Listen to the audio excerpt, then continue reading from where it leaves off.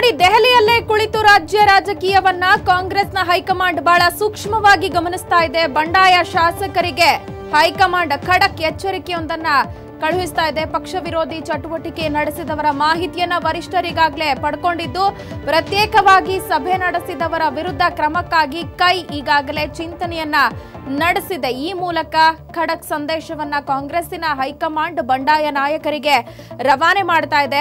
ಅತೃಪ್ತ ಶಾಸಕರು ಪ್ರತ್ಯೇಕವಾಗಿ ಸಭೆಯನ್ನ ನಡೆಸುವಂತದ್ದು ಅಥವಾ ಪಕ್ಷ ವಿರೋಧಿ ಚಟುವಟಿಕೆಗಳನ್ನ ನಡೆಸುವಂತ ಎಲ್ಲ ವಿಚಾರಗಳ ಬಗ್ಗೆಯೂ ಕೂಡ ಸೂಕ್ಷ್ಮವಾಗಿ ಹೈಕಮಾಂಡ್ ತನ್ನ ಗಮನವನ್ನ ಇರಿಸಿದೆ. ಇದಕ್ಕೆ ಸಂಬಂಧಪಟ್ಟಂತೆ ಕ್ರಮವನ್ನ ತೆಗೆದುಕೊಳ್ಳುವುದಕ್ಕೆ ಕೂಡ ಈಗಾಗಲೇ ಹೈಕಮಾಂಡ್ ಚಿಂತನೆಯನ್ನ ನಡೆಸ್ತಾ ಇದೆ. ಪ್ರತ್ಯೇಕ ಸಭೆ ನಡೆಸಿದವರ ವಿರುದ್ಧ ಕ್ರಮವನ್ನ ಕೈಗೊಳ್ಳೋದಕ್ಕೆ ಹೈಕಮಾಂಡ್ ಚಿಂತನೆಯನ್ನ ನಡೆಸ್ತಾ ಇದ್ದು, ಬಂಡಾಯ ಶಾಸಕರಿಗೆ ಹೈಕಮಾಂಡ್ ಖಡಕ್ ಎಚ್ಚರಿಕೆಯನ್ನ ಕೊಡ್ತಾ ಇದೆ. ನಿಮ್ಮ ಅತೃಪ್ತಿಯನ್ನ ಬಹಿರಂಗವಾಗಿ ತೋರ್ಪಡಿಸುವುದು ಅಥವಾ ಸಭೆಗಳನ್ನ ನಡೆಸುವುದು ಅಥವಾ ಇನ್ಯಾವುದೋ ವ್ಯತಿರಿಕ್ತ ರೀತಿಯಾದಂತಹ ತೀರ್ಮಾನವನ್ನ ತೆಗೆದುಕೊಳ್ಳುವಂತಹ ಕ್ರಮಕ್ಕೆ ನೀವೇನಾದ್ರೂ ಮುಂದಾದ್ರೆ ನಾವು ನಿಮ್ಮ ಮೇಲೆ ಕ್ರಮವನ್ನ ತೆಗೆದುಕೊಳ್ತೀವಿ ಅನ್ನುವಂತಹ ಖಡಕ್ ಸಂದೇಶವನ್ನ ಕಾಂಗ್ರೆಸ್ ಹೈಕಮಾಂಡ್ ರವಾನೆ ಮಾಡ್ತಾ ಇದೆ.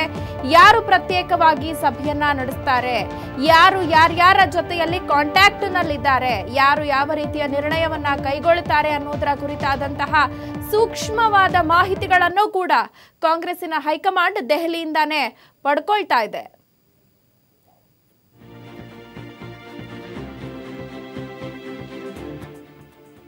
ಸಂಪುಟ ರಚನೆ ಮತ್ತು ಈ ವಿಚಾರಕ್ಕೆ ಸಂಬಂಧಪಟ್ಟಂತೆ ಪ್ರತ್ಯೇಕವಾಗಿ ಸಭೆ ನಡೆಸಿದವರ ವಿರುದ್ಧ ಕ್ರಮಕ್ಕೆ ಚಿಂತನೆಯನ್ನ ಮಾಡಲಾಗ್ತಾ ಇದೆ. ಯಾರು ಸಚಿವ ಸ್ಥಾನದ ಆಕಾಂಕ್ಷಿಗಳಿದ್ದರೂ ಯಾರಿಗೆ ಖಾತೆಗಳು ಸಿಗಲಿಲ್ಲ, ಯಾರು ಸಚಿವರಾಗಲಿಲ್ಲ, ಅವರು ಅತೃಪ್ತರಾಗಿ ತಮ್ಮ ಅತೃಪ್ತಿಯನ್ನ ತೋರ್ಪಡಿಸುವುದು ಅಥವಾ ಸಭೆಗಳನ್ನ ನಡೆಸುವುದು ಅಥವಾ ಪಕ್ಷ ವಿರೋಧಿ ಚಟುವಟಿಕೆಗಳನ್ನ ನಡೆಸುವಲ್ಲಿ ನಿರತರಾಗಿದ್ದಾರೆ ಅಥವಾ ಆ ಬಗ್ಗೆ ಅವರು ನಡೆಗಳನ್ನ ಪ್ರದರ್ಶನ ಮಾಡ್ತಿದ್ದಾರೆ ಅಂತವರ ವಿರುದ್ಧ ಕ್ರಮವನ್ನ ಕೈಗೊಳ್ಳೋದಕ್ಕೆ ಈಗಾಗಲೇ ಕಾಂಗ್ರೆಸ್ಸಿನ ಹೈಕಮಾಂಡ್ ಚಿಂತನೆಯನ್ನ ನಡೆಸ್ತಾ ಇದೆ. ದೆಹಲಿಯಲ್ಲಿಯೇ ಕುಳಿತು ಕರ್ನಾಟಕದಲ್ಲಿ ಯಾವ್ಯಾವ ನಾಯಕರು ಏನೆಲ್ಲ ಮಾಡ್ತಿದ್ದಾರೆ ಅನ್ನುವಂತಹ ಸೂಕ್ಷ್ಮವಾದಂತಹ ಮಾಹಿತಿಗಳನ್ನು ಕೂಡ ಹೈಕಮಾಂಡ್ ಪಡ್ಕೊಳ್ತಾ ಇದೆ. ಈ ಮೂಲಕ ಹೈಕಮಾಂಡ್ ನೀವೇನಾದ್ರೂ ವ್ಯತಿರಿಕ್ತವಾದಂತಹ ಹೆಜ್ಜೆಯನ್ನಿಡೋದಕ್ಕೆ ಮುಂದಾದ್ರೆ ನಾವು ನಿಮ್ಮ ಮೇಲೆ ಕ್ರಮವನ್ನ ತೆಗೆದುಕೊಳ್ತೀವಿ ಅನ್ನುವಂತಹ ಸ್ಟ್ರಿಕ್ಟ್ ವಾರ್ನಿಂಗ್ ಅನ್ನ ಕೊಡ್ತಾ ಇದೆ. ಪಕ್ಷ ವಿರೋಧಿ ಚಟುವಟಿಕೆ ನಡೆಸೋರ ಬಗ್ಗೆ ಈಗಾಗಲೇ ಹೈಕಮಾಂಡ್ ಮಾಹಿತಿಯನ್ನ ಪಡ್ಕೊಳ್ತಾ ಇದ್ದು, ಪ್ರತ್ಯೇಕವಾಗಿ ಯಾರು ಸಭೆಯನ್ನ ನಡೆಸಿದ್ರು ಅವರ ವಿರುದ್ಧ ಕ್ರಮ ಕೈಗೊಳ್ಳೋದಕ್ಕೆ ಕೂಡ ಹೈಕಮಾಂಡ್ ಚಿಂತನೆಯನ್ನ ನಡೆಸಿದೆ. ಸಮ್ಮಿಶ್ರ ಸರ್ಕಾರದ ಸಂಪುಟ ರಚನೆ ಕಾರ್ಯದಲ್ಲಿ ಸಚಿವ ಸ್ಥಾನದ ಆಕಾಂಕ್ಷಿಗಳು ಬಹಳ ದೊಡ್ಡ ಮಟ್ಟದಲ್ಲಿದ್ರು. ಅದರಲ್ಲೂ ಕಾಂಗ್ರೆಸ್ಸಿನಲ್ಲಿ ಒಂದು ದೊಡ್ಡ ಪಟ್ಟಿ ಇತ್ತು.